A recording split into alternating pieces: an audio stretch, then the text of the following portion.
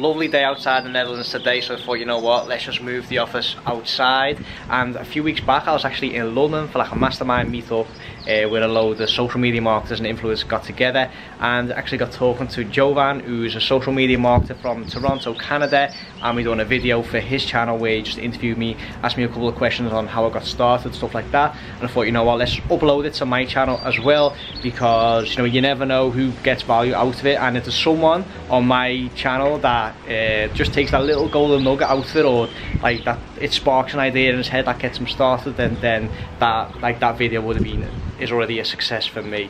So guys, if you get anything out of it, or if you got anything out of my channel in general, then make sure to give it a thumbs up and subscribe to the channel for more. Let me know what you thought of the video, and I'll see you guys in the next one.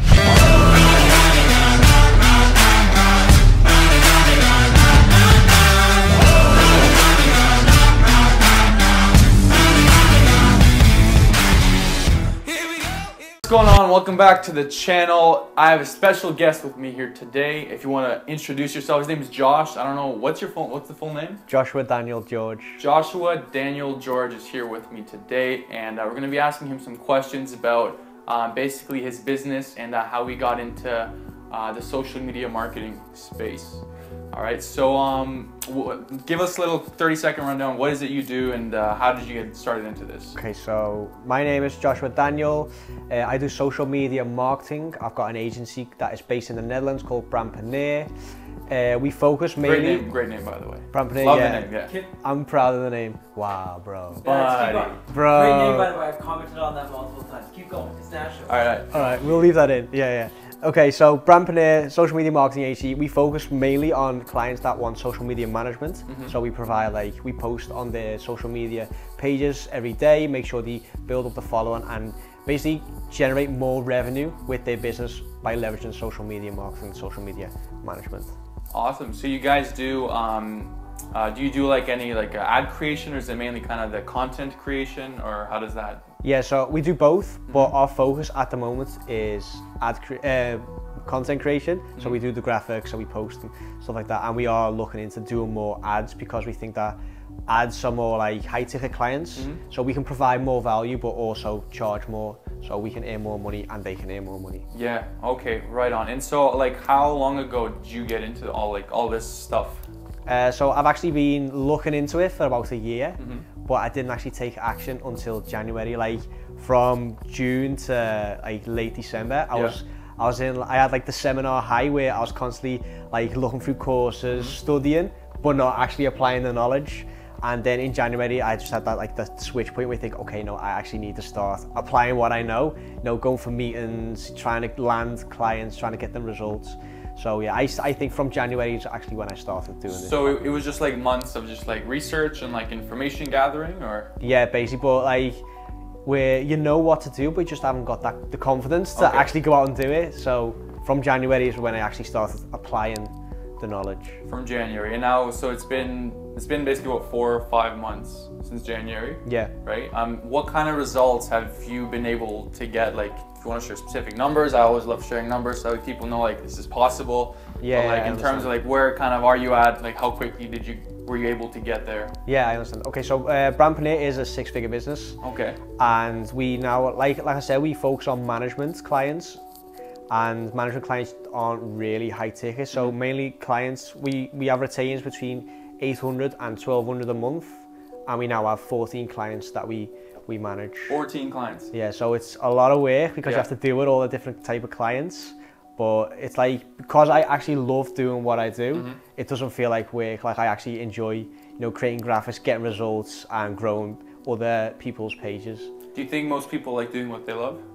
No. No? I think there's only a select few that actually enjoy doing what they love. So what would you tell to people that want to do what they love?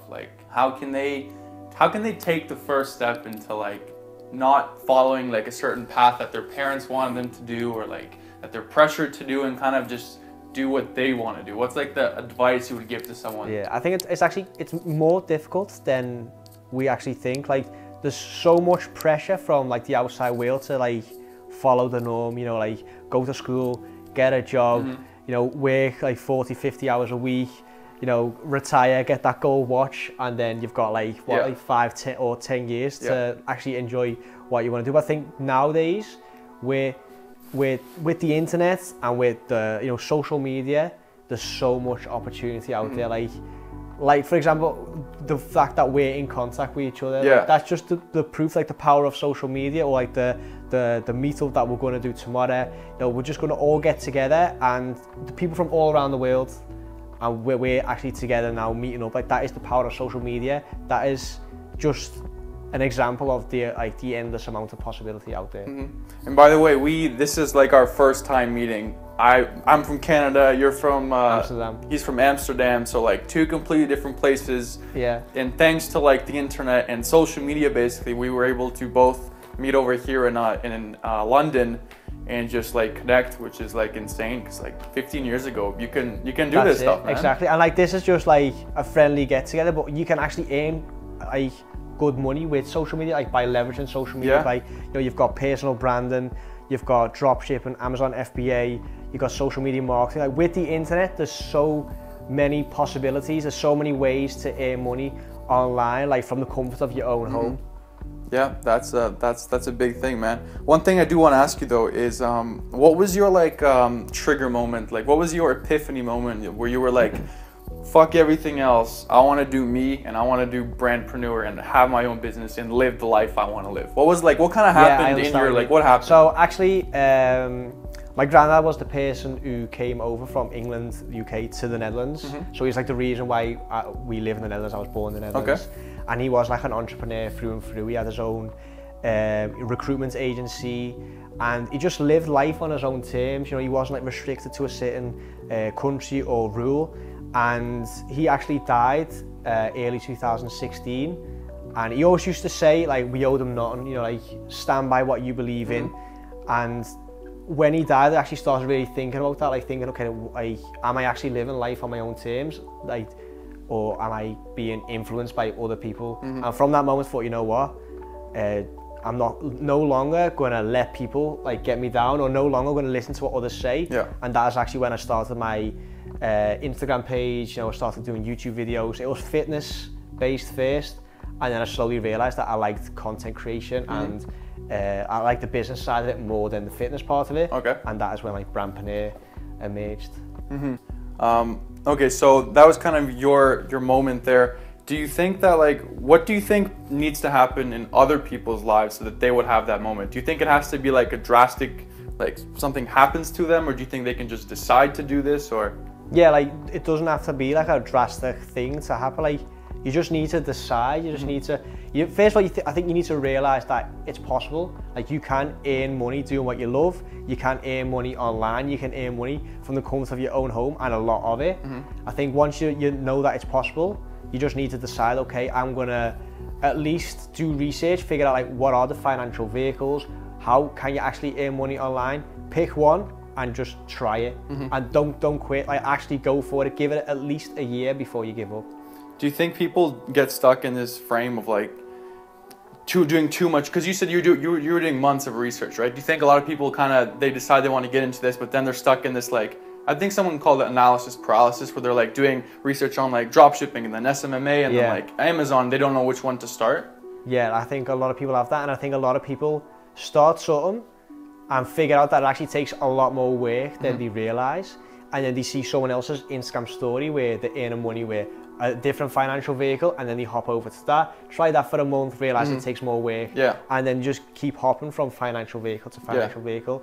Like, that's what I said, you need to give it at least a year, and you need to give it everything, and realize that it's so much more than people let on. It's, you know, it's not just the highlights of people's Instagram stories. Like, there's so much behind the scenes work going on. Yeah, well, I mean, one of the things, when you have like a regular job, it's like you start making money right away, right? Yeah. But that's the job. But like when you want to do your own thing, like you got to build up to a certain point where you're making money. You might not make money, like you said, for like a year even, right? Yeah, that's it. Like, like when I started, my first client, like my first real client, was €300 a month for social media management. And before that, I actually done like content creation videos for free. Yeah. Like, I actually worked for free. Like, I didn't get anything. And like, obviously 300 is not, you can't really live off 300 either. So like, you know what I mean? Like, it started off so small, but you just need to stick at it, you know, get results, ask for referrals, ask for testimonials, show that you can actually do the work, and it just gets bigger and bigger and bigger and snowballs. And once you got like client 1, then you can focus on getting client 2, and then your income just doubles, and just keep doing that over and over again. Yeah, and even then you're still getting experience, you're still learning a lot of things even when you're working for free. Exactly, and it's not like you're not exchanging time for money. Yeah. So like you can just scale endlessly if you want. Yeah. So I got 2 more questions for you. What are your plans moving forward throughout this year? Where do you want to go? What are some things you like to achieve? Okay, so when I think it was like the 1st of January, I actually filmed myself saying my goals for this year, and I actually haven't looked at it since, so I'm actually quite curious to see what it actually looked like. And my goal was 50,000 euros like revenue from my agency by getting 4 or 5 clients. I think my last like goal was to have the possibility to move out if I want, like the financial capacity to move out. And I think that like once you realize that it's achievable, your goal just gets bigger. So now it's like it's no longer 50k. I want to actually earn 100k, and I don't want 4 clients. I actually want like, you know, like 20 big clients, and you know, it just gets bigger and bigger and bigger. But I think 100k for this year is definitely a possibility. Yeah, I think it's a solid goal. And yeah, like you said, man, like once you get that goal, it's like then you realize, oh, I wasn't aiming big enough, and then the bar just keeps going higher. That's it. And I do think that if you speak life into it, if you actually say it out in the open, then it's like the power of the universe. Like it sounds so esoteric, but it's so true. Like if you say it out loud, or if you actually believe in it, write it down, it just happens.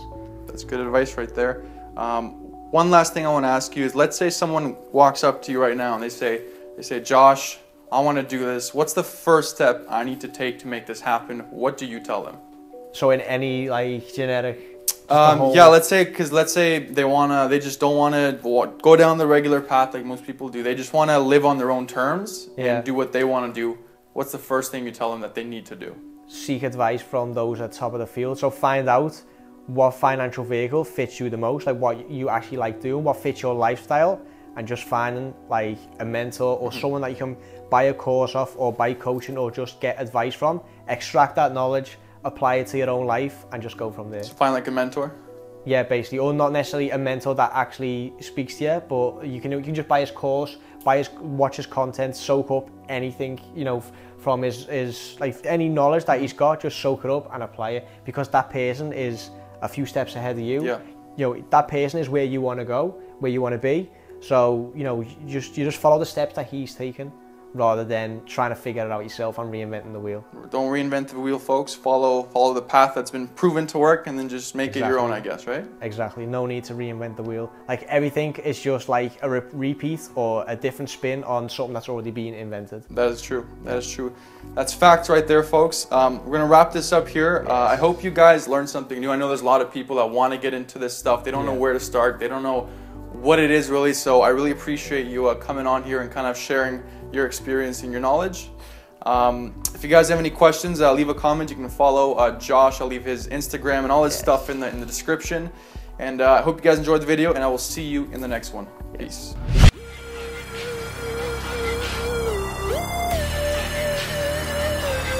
Gotta do what I gotta do.